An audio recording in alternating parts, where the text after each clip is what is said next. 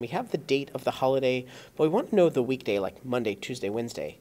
And if we're going to use the formula weekday, we can put in the date, and we have a type here. But check out the types. The types just refer to a number. So we can put in 1 here, and we can get a number.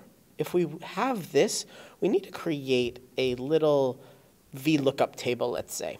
And we need to correspond to the number of day of the week.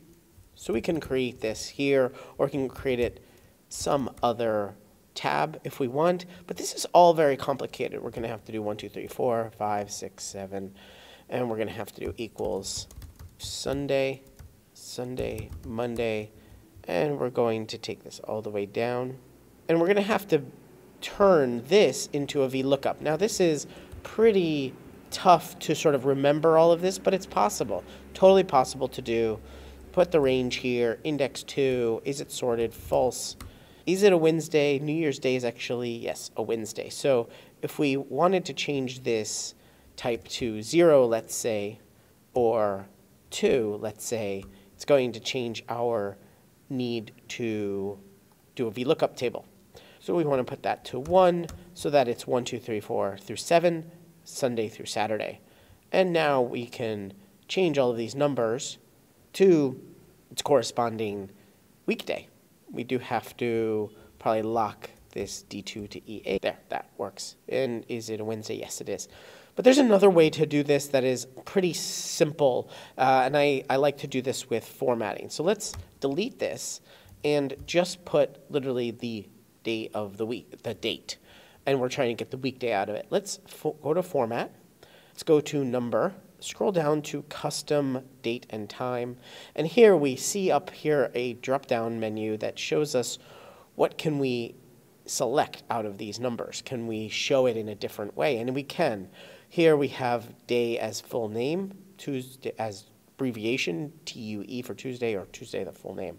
What we need to do is delete everything except the day. So we're going to delete the year and those slashes and just select day. And now we can say day as full name, apply. And now the display is just formatting the date. Now we could potentially just change that date there, but we can also do something else, equals this. And now we're referring to just this singular date here, and showing the weekday with just this simple formula equals B2 and a formatted cell. And I think this is simpler because we're still using this date. We don't need to change it, and we don't need to use a formula combination like VLOOKUP and weekday. But it is also up to you if you want to, which one you want to use. I just wanted to show you 2 ways to know the day of the week of any day. Now we can change it any year, any month, any day, and it will show us the weekday. Hopefully that was helpful to you. If you are looking to get more out of your Google Sheets than you ever have before, make sure to sign up at bettersheets.co. Become a member for a small price. You get access to hundreds of tutorials, spreadsheets, templates, and tools, including an AI formula generator that is going to help you through some really complicated formulas and any speed bumps you occur when you're using Google Sheets. So join us today over at Better Sheets.